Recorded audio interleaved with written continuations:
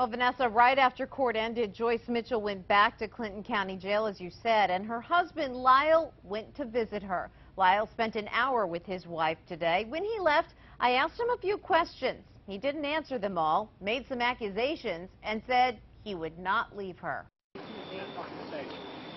Are you standing by her? 100%. Why? Because I love her. And you guys just printed lies. What kind of lies? I have nothing to say to you. What kind of lies do you think we printed? Do you think the plea was a good idea? Lyle Mitchell sped off after that. We're told he visits his wife in the county jail each week like clockwork. As we heard earlier, part of the plea deal takes the possibility that she could be charged with conspiracy to kill her husband off the table.